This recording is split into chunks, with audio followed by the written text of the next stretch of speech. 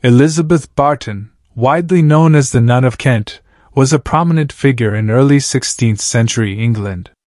Her dramatic rise to prominence and subsequent execution in 1534 illustrate the volatile intersection of religion and politics during the reign of King Henry VIII. Barton's story is a testament to the power of religious influence and the lengths to which the Tudor monarchy would go to secure its authority. Elizabeth Barton was born around 1506 in the village of Aldington, Kent. Little is known about her early life, but she began working as a servant in the household of Thomas Cobb, a farmer. Around 1525, Barton began experiencing what were believed to be divine visions.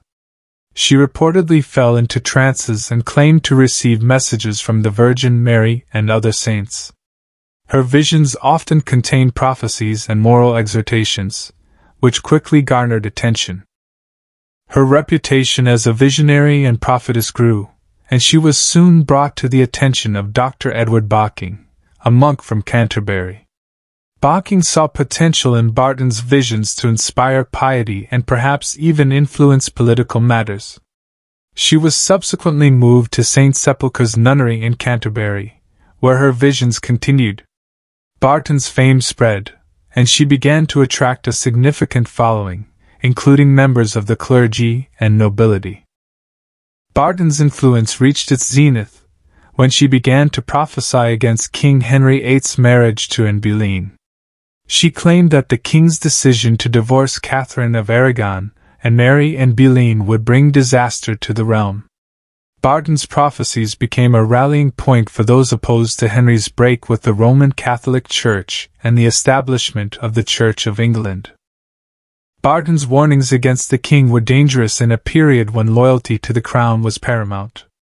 Her public declarations put her in direct conflict with Henry VIII, who was determined to solidify his authority and the legitimacy of his marriage to Anne Boleyn. By 1533, the political climate in England was tense, and Henry VIII's advisors were keenly aware of the potential threat posed by Barton's prophecies. In July 1533, Barton was arrested and brought to London for interrogation. She was accused of treason for prophesying against the king and inciting rebellion. Under pressure, Barton confessed that her visions were fabricated, likely coerced by the threat of execution. Her confession was used to discredit her and to demonstrate the dangers of opposing the king. Barton and her associates, including Dr. Edward Bocking and several other monks and priests, were tried for treason. On April 20, 1534, Elizabeth Barton and her co-accused were executed at Tyburn.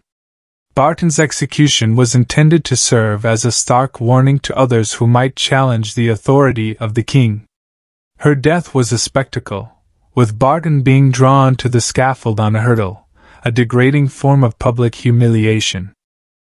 The story of Elizabeth Barton, the Nun of Kent, is a poignant example of the turbulent intersection of religion and politics in Tudor England. Her rise from obscurity to national prominence and her dramatic fall reflect the volatility of the era.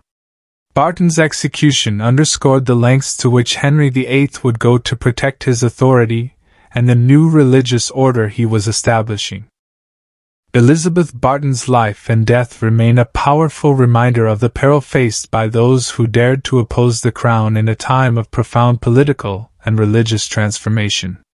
Her story continues to fascinate historians and serves as a cautionary tale about the dangers of political and religious dissent in an age of absolute monarchy.